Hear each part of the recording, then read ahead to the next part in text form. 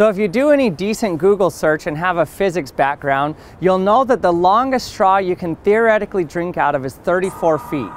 I even did a video that confirmed this, and sure enough, if you try to go higher than about 34 feet, then the water literally boils and turns to water vapor, which breaks the vacuum seal at the end that you're sucking on, and it doesn't allow you to keep sucking up the water. So case closed, 34 feet, around 10.3 meters, that's the highest you could ever expect to drink from a long straw.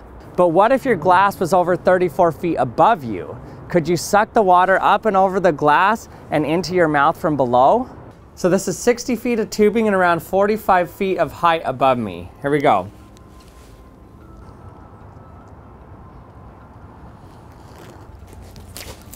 Okay.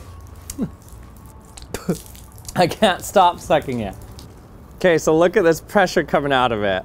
So it was not only possible to drink from below, but it shot out of the straw with high pressure.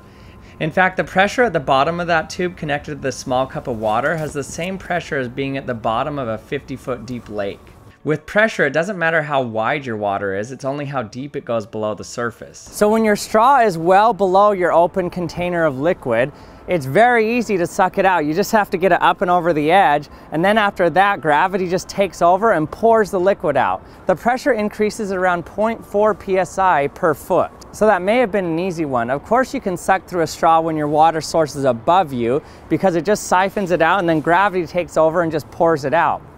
But here's another one. So now what would happen if I take this straw at the bottom and bring it all the way back up the top, 45 feet high? Well, let's see what happens. Okay, this is 100-foot U-shaped straw. Here we go.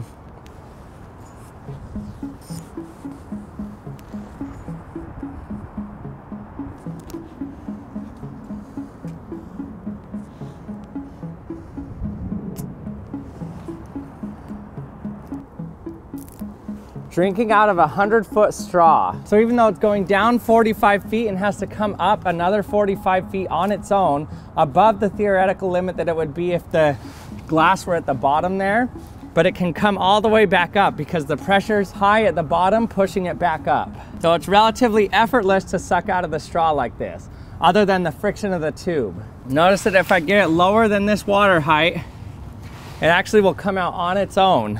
So obviously the reason this is working is because if you take out the in-between of the straw, all that's happening is I'm sucking from a straw that's equivalent of this long. So just a little bit above the surface of the water. So there's no real theoretical limit to how long your straw can be or how tall it can be. The theoretical limit is how high above your open container of liquid can your straw be.